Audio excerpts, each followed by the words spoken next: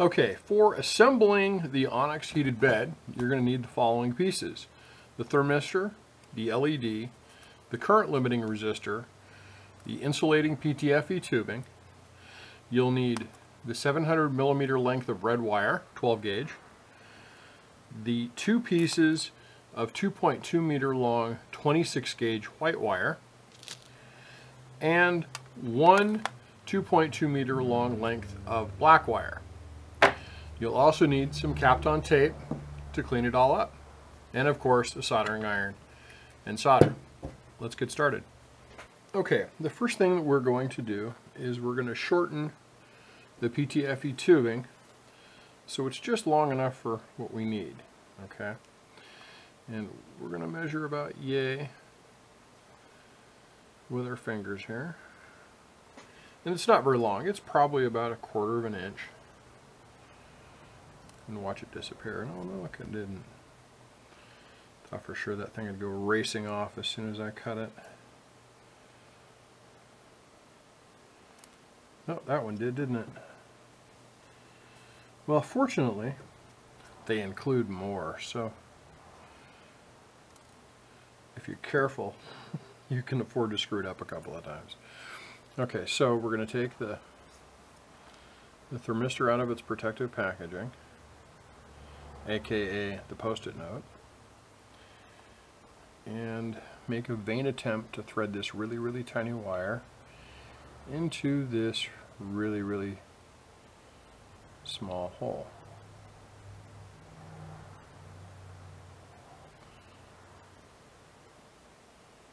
And my unassisted eyes are not up to this task. So that is when we cheat. I grab my little monocle and stick it on my eyeglasses so I can see what is going on.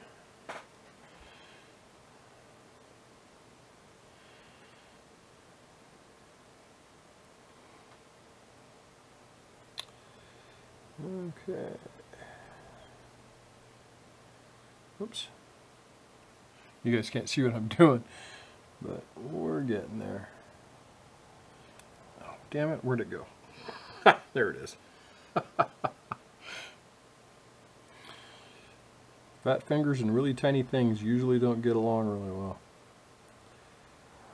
Okay, come on. Here we go. There's one. Now let's get the other one on there. And make sure that you don't put it on the same one that you just put the other one on. I have done that in the past. Okay, there we go. Make sure they slide all the way down to the very end of the head of the thermistor, like so. Okay, and now what we're going to do is we're going to take our trusty pliers, our needle nose pliers, and we're going to grab that thing right behind the head, like so, and we're going to bend it. Okay? The idea being is that bend is going to keep the thermistor in the hole. Okay? I'll move some of this stuff away here. And you can see that it's gonna, it pokes through quite a ways, okay?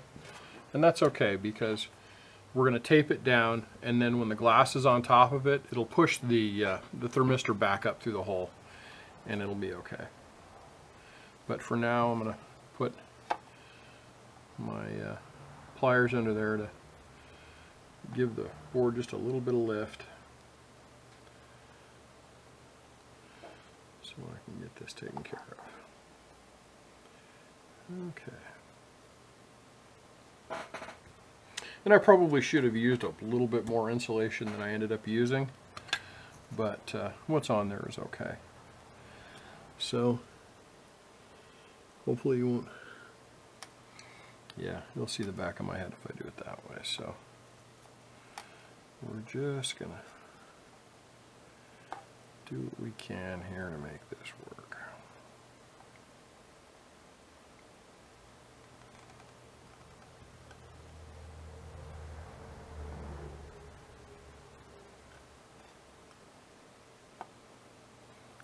one.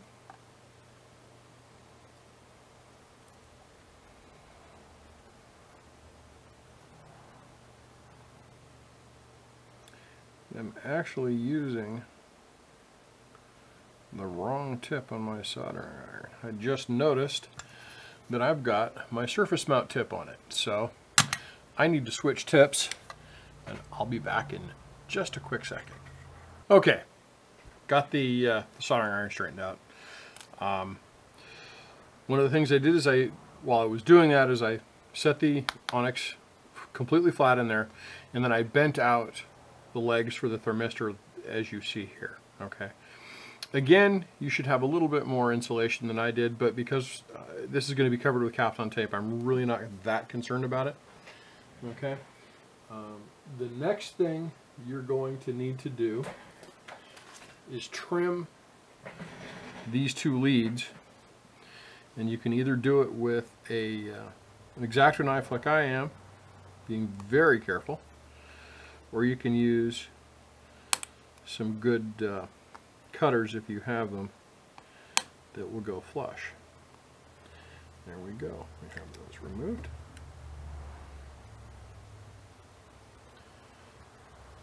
Okay, now just to keep this thing protected, I'm going to put a little bit of Kapton tape on it right now, because it is a delicate thing, and they do not like to be handled much.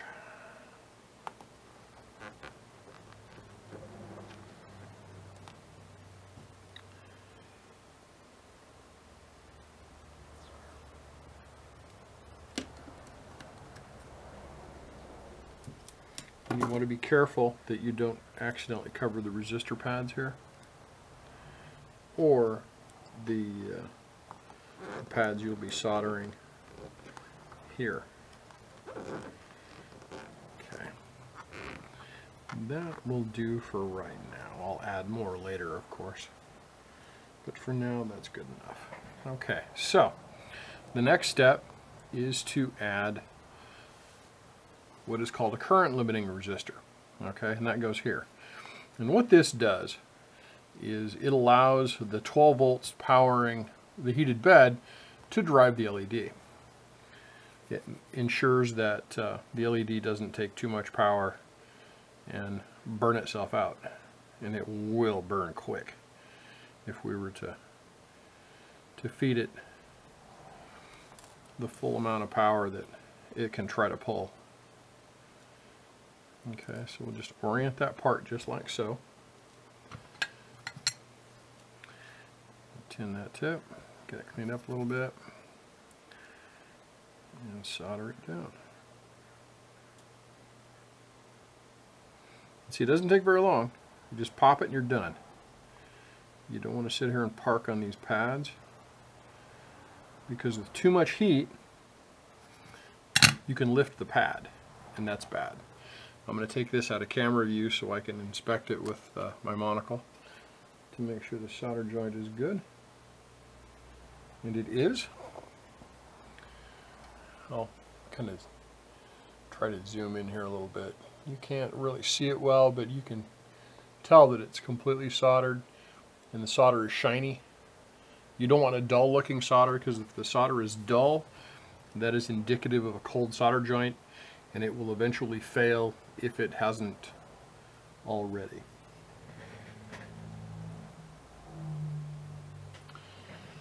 Okay, and I'm going to save this extra piece of PTFE tubing, never knowing you might need some of that. So let's go ahead and we'll trim these leads. Or we'll try to trim these leads. There's one. And there's two. Okay. Okay, so that's handled. And we won't Kapton that up right now. We don't need to. Or at least not right now. Now it's time for the LED. Now, the LED has a polarity to it, okay? It's kind of difficult to see, but if you notice it's got a flat spot on it, okay, on this one edge right here, okay. Well, that flat spot is the negative side of the LED. And if you look here on the Onyx, it's got the silk screen that shows you what goes where. So what we're going to do is we're going to insert the LED such that the flat is lined up, okay, and then I'm going to hold it up just a little bit, because what we're going to do here is just bend that over like so. Spread it just a little bit, okay, and you didn't see that at all, did you? So here, let's move that just a little bit there. Wish I had a fancier camera set up, but this is all I got.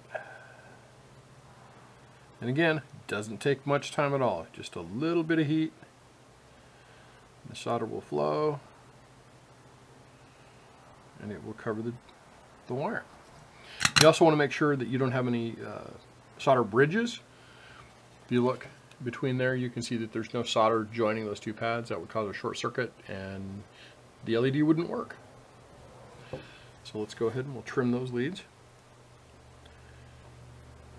Oops, that is not soldered down. Look at that. See? Pays to check, doesn't it? So we'll just throw a little bit more solder onto that. See if we can get that thing to flow. Oh, I see what I did. Yeah. Yeah, I did a dumb thing, but it worked out. So don't do that. And if you didn't figure out what I did, I'm not going to tell you.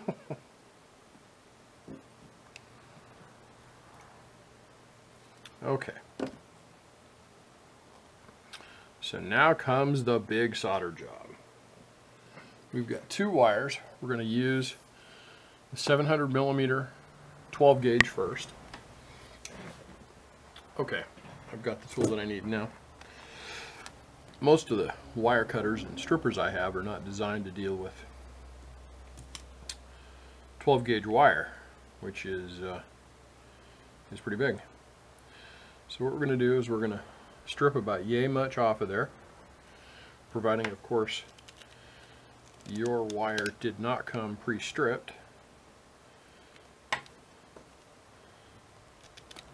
There we go. For this end of the wire, we are going to need the ring terminals out of the power supply kit, which I completely forgot we needed to get. So there you go.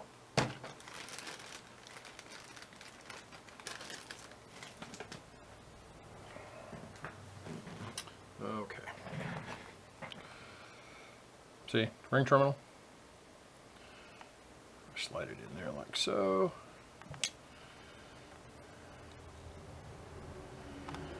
And we crimp that bad boy.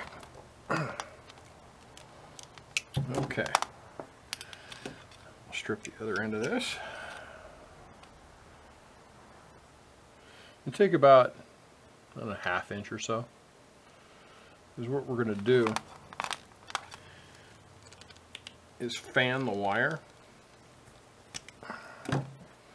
Okay, because I mean that's a that's a pretty big piece of wire. So what we're going to do here is spread the wire out. Okay, so you get kind of a fan shape to it. Okay, and then we're going to pre-tin that tab or pad, I mean, in order to give it a starting point to begin working with.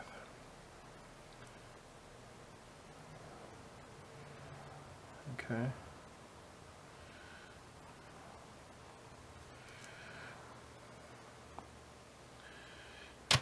And then we're going to lay that in here just like so, and it's going to wick up that solder in there.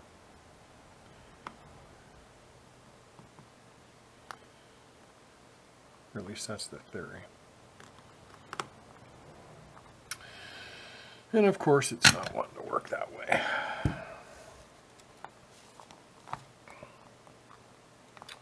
So we're going to do what any good technician does. We are going to cheat.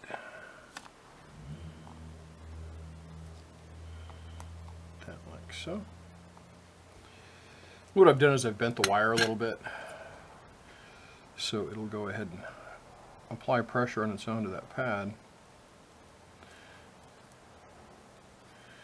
And now we're just going to solder like there's no tomorrow.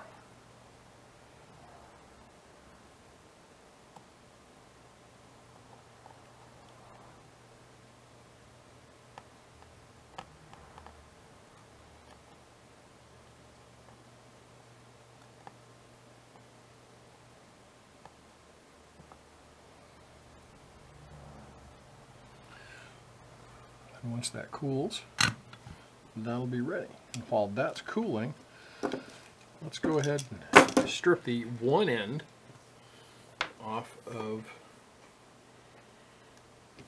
the 12 gauge black wire.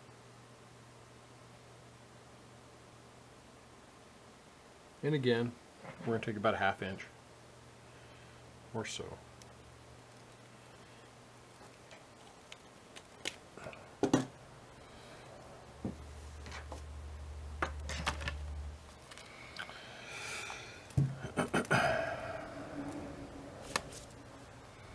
And again, we'll fan this out.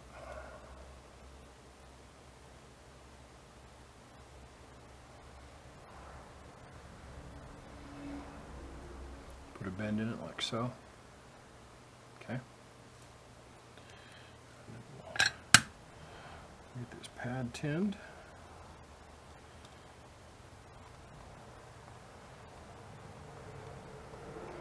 I should note this iron is set for right around 395 degrees Celsius or thereabouts, which is about 730 degrees Fahrenheit or something in that ballpark.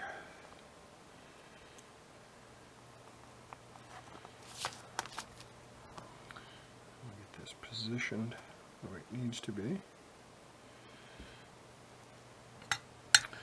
And we start soldering.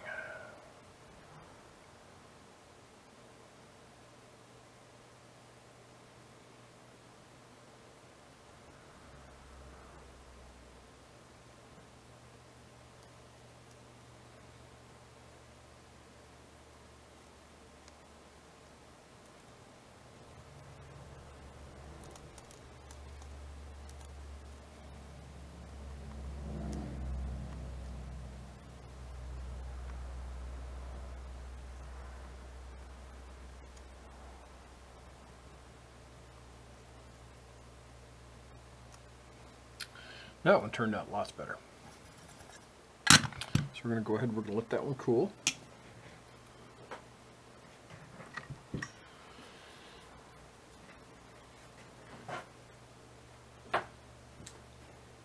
The next step is to attach the thermistor wires.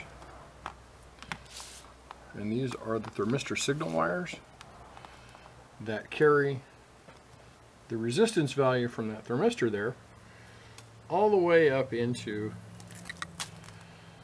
the Rambo. So let's get these stripped. This time I get to use my fancy tool.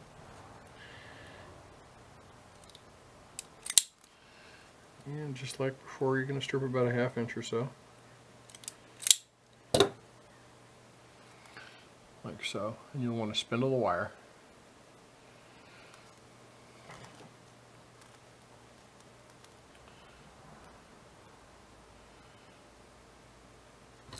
Actually, I need to take a little bit more off that side. Okay. Because this is really small, I'm going to have to get my head in the way and look at it really close to be able to solder it properly. So I'm going to spare you guys that. Okay. There you go. That's all soldered up. And you need to make sure that you've got good joints there. Okay. And now we are going to start taping some of this up to get it all nice and protected. First, we're going to move these a little out of the way so I can get capped on in there.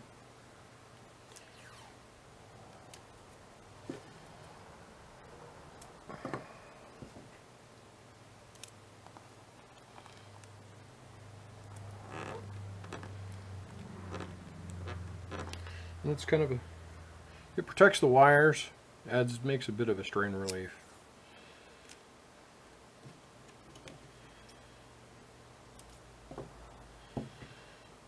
Keeps things good. Okay, so now we've got those together a bit. And we'll start at the solder pads and work our way down.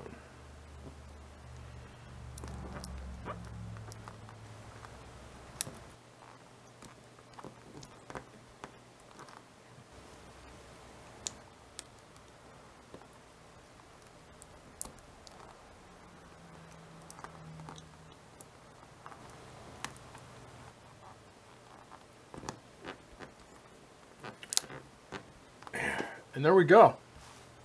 That is ready to be installed.